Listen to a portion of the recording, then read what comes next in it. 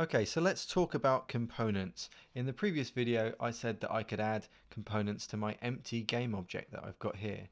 So I talked about adding an audio source component to play a sound.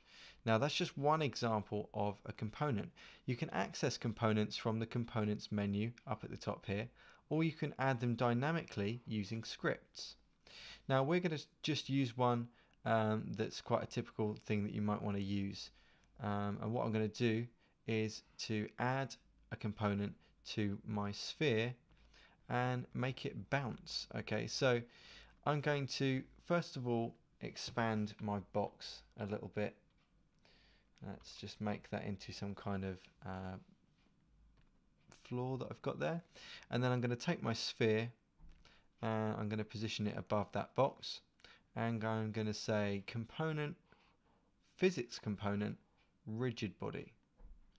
Okay, now a rigid body is a type of component that will make something have its own mass, and you can also use gravity and basically use the physics engine that's in the game.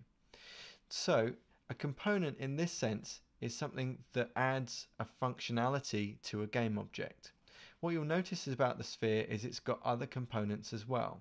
So the transform we've already talked about, that handles the position, rotation and scale, and I can type values into these boxes or hover over and drag to adjust them. I'm going to leave that on 1. And then it's got a mesh filter, so that's the actual shape of the sphere itself. It's got a sphere collider component, and collider is handling its interactions with other objects. It's got a mesh renderer component, which is handling how the object looks in the 3D environment.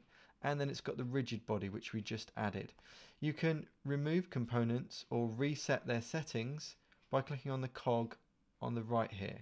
And you can click on the book in order to bring up the reference manual for that particular component. So now that I've added that rigid body component, my sphere will do more than just stay statically when I press play. So if I press play, it's going to fall to the ground because it's using gravity. So that's what components do. They add functionality to a particular game object. You can adjust any setting of a component using a script, or you can adjust settings using the inspector before you play the game.